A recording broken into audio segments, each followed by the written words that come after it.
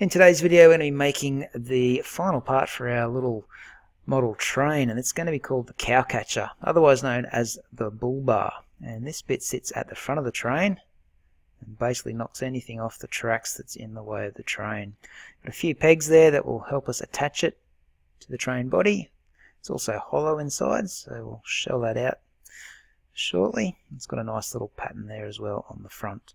So that's what our cow catcher looks like. Let's get started by going up to our File menu and selecting New. From New, we'll click a metric template and make a standard millimeter part. Click Create. Start with a 2D sketch, and I want you to do it on the base plane, so the XZ plane today. And I want you to swing this little top section right around so it's sitting upside down. Okay, just move it off to the side a little bit.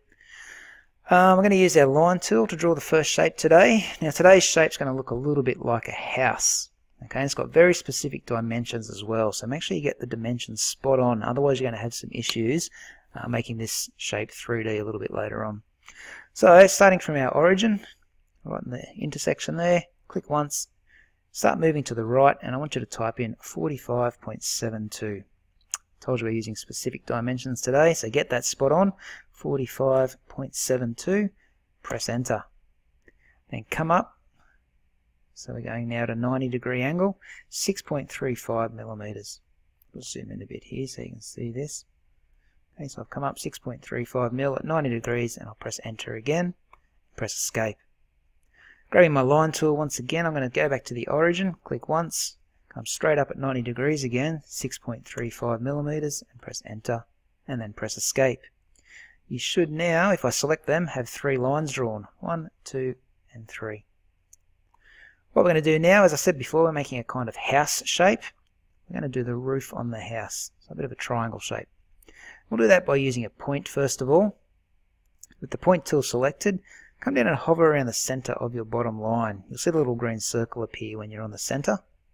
When you start dragging up, you'll see a dashed line or a guide follow your mouse, just to show you that you're still on that center point. Somewhere up a bit higher, just click your mouse once. Doesn't matter where, because we're going to dimension it in just a moment, and just put that point in. Once that point is in, we can dimension it now and get these shapes to the right size. So click on that point once, click on the bottom left-hand point once, come out to the side for me and dimension it to 25.4 millimeters and press enter. Okay, you're now ready to draw the rest of your shape. So grab the line tool and play a game of join the dots. So we'll start here on this dot here, the green one. Come up to the point, make sure it goes green and click it, and come down to this point on the right side, wait till it goes green and then click it again. Press escape when you're done and you've got your little house shape drawn. Make sure those dimensions are spot on, otherwise you will have issues. Finish the sketch. That just swings it around and you can see that lying flat on our base plane. Next thing I'm going to do is draw this shape again, but just a little bit smaller. Okay, we're going to offset it from this plane as well. So I want you to go up to the Plane tab in your ribbon and choose Offset from Plane. Now that you've chosen that, go over to your Origin folder in your browser here and choose the plane we drew on originally, which was the XZ plane. Once you've selected it, it's going to ask you for a size. So how far do you want to offset this plane? Choose 19 millimeters and press the green tick. And you've now got a new plane drawn. As you can see, 19 millimeters higher than our original drawing, or our original plane. Okay, and we're going to sketch onto this plane now, so start for me a new 2D sketch, and to click on this plane, you've actually got to hover around the edges and it will highlight like that. That's when you know you can click on it, and you can start drawing on this plane. Now remember, go over to your little cube here and just flip it around so we get the house shape up the right way. And before we start drawing today, I'm just going to hold shift and use my scroll wheel on my mouse just to turn it a little bit so I can see it in 3D for a moment. Because what I'm going to do is project some of the geometry from our original shape up onto this new plane. So I'm going to click Project Geometry and simply click this bottom line. And you watch when I click it, a yellow line is going to appear up on my new plane. So ready? I'll click it now. And you can see this yellow line just appeared. That's what I'm after. Press Escape to turn off the project geometry. Go back to your cube and press Top. And you can see now I've got this yellow line running across the bottom of this plane. Okay, that's all good. Using our line tool, we're going to draw a similar shape, just a bit smaller this time.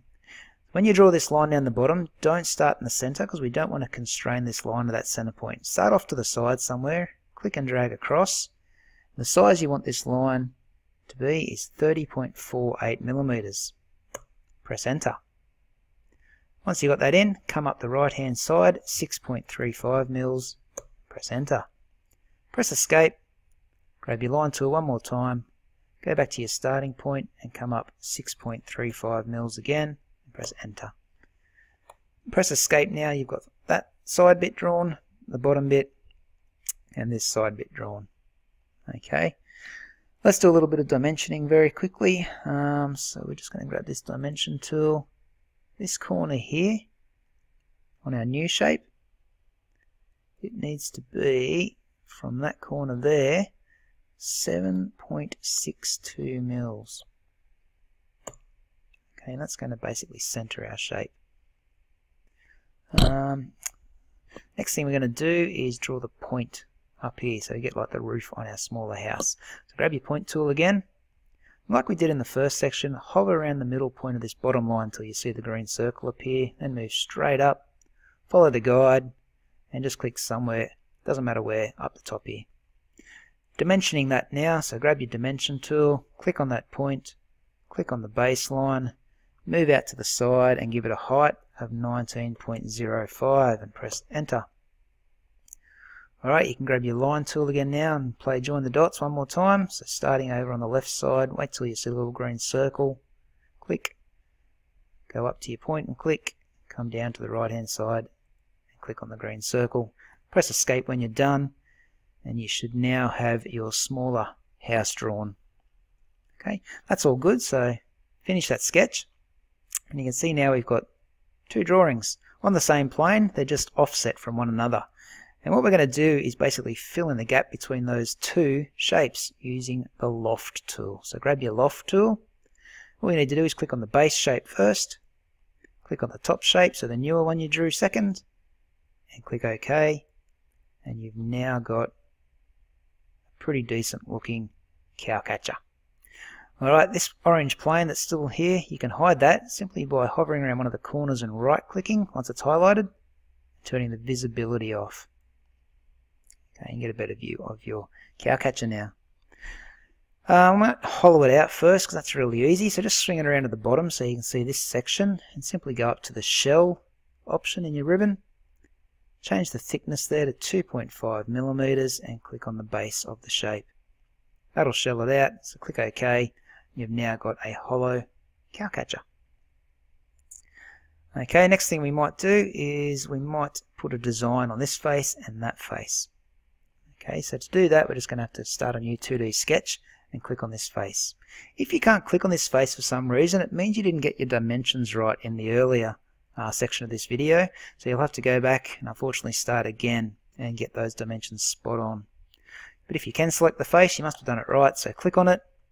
And all we're going to do now is click Project Geometry and click on this face. So pretty much on the top line here will allow us to select that face. When you move your mouse away, you should have yellow lines there showing that you selected that face. After that, we're going to go to this Offset tool, click once, and come down to this top line and make sure all four sides are selected and click. And you'll see now when you move your mouse, you've got the same shape that you can make bigger or smaller. We want to make it smaller, so come inside the original shape and write in 2.5 mil and press Enter. So you want it looking something just like that. Finish the sketch, extrude that new shape, so you might need to select it. At the moment you can see it's extruding out. I actually want it to cut back in on itself, so choose the cut option here. The distance needs to be 1.5 mil and press OK. That's a nice little design. I like it so much I'll do it a second time over here. So let's start another 2D sketch and do the exact same thing just on the other side. So once you've started your 2D sketch, remember to project your geometry first and just click on those four sides. They should all be selected in yellow. Then go to offset, click around that top line so all 4 sides are selected again and make it 2.5 mil smaller. Press enter, finish your sketch. Choose extrude, ensure it's 1.5 mil and it's cutting back in on itself. Click on that face, click OK. You've now got both sides looking pretty cool. Last thing to do now is to swing around the back of the shape. And we're going to put 3 little pegs on here. And they're going to be the pegs that stick into the train body. Alrighty, so what we're going to do is draw some circles first of all on this face. So I'll just get that all leveled up and zoom in. Start a 2D sketch for me and click on this back face. Okay. Using your circle tool, I want you to draw 3 circles. Now when you go to draw these circles, you'll see different guides or lines appear. These white lines, sometimes they turn up black if you hover over them for long enough. Don't draw on those, otherwise your circles will be constrained to those lines. We don't want that. So make sure you're in a free space, click once, drag out a circle that's 3 mil and press enter. Come up towards the top somewhere, remember in a free space, click and drag 3 mil, somewhere down the bottom, right 3 mil circle. Okay, so they're the 3 circles that we're going to be using now. Okay, so you have to do a bit of constraining here to get these measurements all right. So it's a little bit fiddly, just bear with me. Grab your dimension tool at the top. First thing we're going to do is get these 2 bottom circles 3 millimeters away from this bottom line. So click on the center of that circle, click on the baseline, dimension the size to 3 mil. Do the same for the other sides, click on the center of the circle, click on the baseline, come out to the side and make it 3 mil. Okay, that's pretty straightforward. Next thing we're going to do is we're going to get this center point of the circle a certain distance away from that end point, and it's going to be 7.36. Press enter, and we'll do the same for this one. So click the center point of the circle, click the corner of our shape there if it lets you, come down 7.36. Press enter. Now just to confirm that these circles are far enough apart from one another, it should be 31 millimeters between that center point and that center point, and it is. So that shows we've got them in the right position now, so just accept that constraint. So those 2 bottom circles looking good, they're in position. Okay, now the next one up the top, our center circle, it needs to be 15 mil from that baseline, so click on the center of that circle, click on the baseline, just pop out to the side, make it 15 mil high, and basically this center point and this center point, they need to be 15.5 mils apart. Okay, that should be the same for these 2 circles as well, which it is, so just accept that constraint. A little bit confusing there, but hopefully you've got those 3 circles now in those positions. Okay, we need them spot on so it's going to connect to the train body properly. Finish that sketch for me. I'm just going to turn this around on the side a little bit, and I'm going to extrude those 3 circles. Now you want to extrude them 3 millimeters. Click on each of those circles so they pop out 3 mils. That looks pretty good to me, so click OK. And finally, just to help these attach to the train body a bit easier, we're going to chamfer the edges of these circles. In the chamfer button up the top there, a little dialog box appears. I want you to choose this second option down. The distance needs to be 0.25. The angle stays as it is at 45 degrees. Now what we're going to do is start with this top peg and simply click on this top face. Now that doesn't do anything until you click now on the edge as well. So when it highlights white, click on that edge and it will chamfer that edge. Click apply.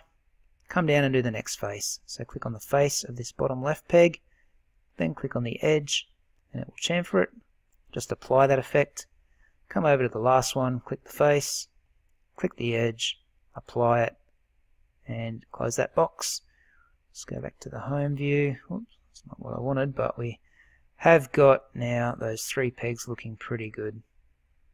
Okay, if I zoom in, yep, they look fine. So the last thing to do now is just give our cow catcher a bit of colour. So up the top, hit the appearance panel, and I want you to click and drag over the top of it. Remember it's a wooden train, so let's look for a type of wood. Doesn't really matter what you pick here because you're going to change it anyway when you make your train. I'll just go with white oak, I think. Hit that little up arrow and that applies that appearance to your cow catcher. So we're all done there. Make sure you save that up and I'll see you in the final video where we will assemble our train.